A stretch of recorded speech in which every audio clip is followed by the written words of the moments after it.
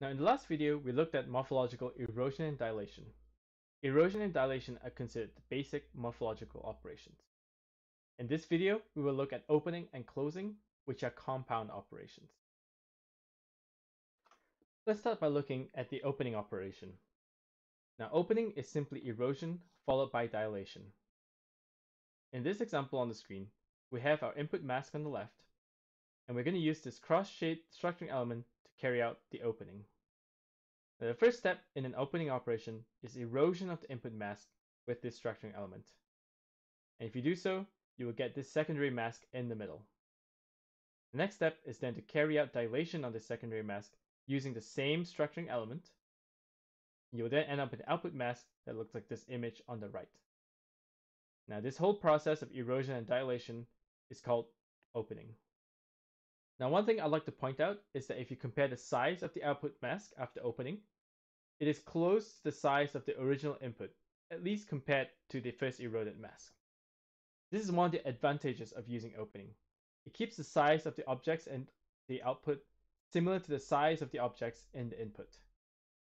To carry out morphological opening in MATLAB, use the function IMOpen. Just as with erosion and dilation, IMOpen takes in two input arguments. The first is the input mask, and the second is the structuring element. So let's switch over to MATLAB and try this out. Here I have in the variable m an input mask that looks like this. And I'm going to define a cross-shaped structuring element.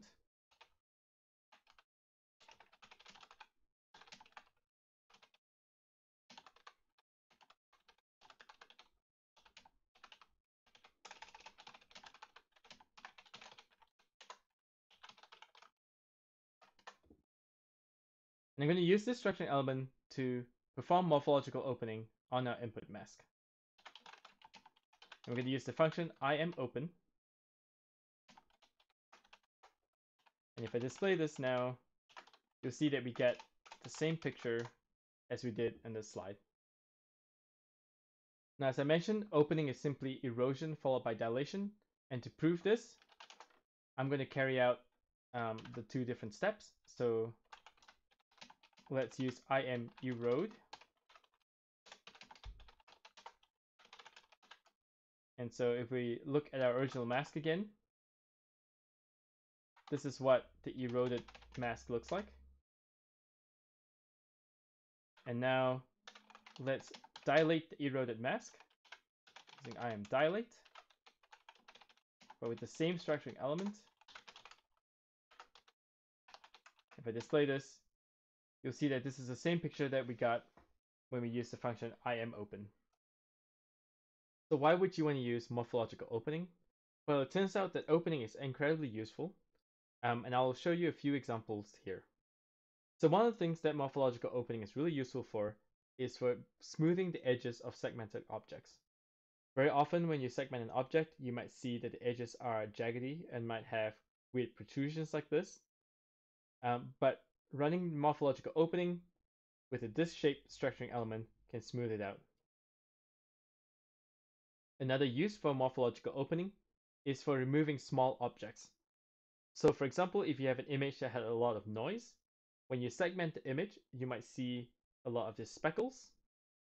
But by using morphological opening, you can remove these speckles and still retain the shape of your actual object of interest.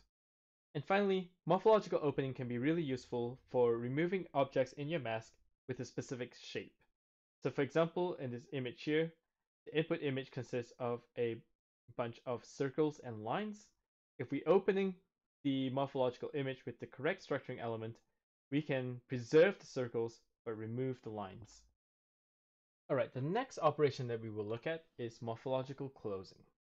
Now, closing is dilation followed by an erosion. All right, so as I said before, opening was erosion followed by dilation, and closing is basically the opposite. It's dilation followed by erosion.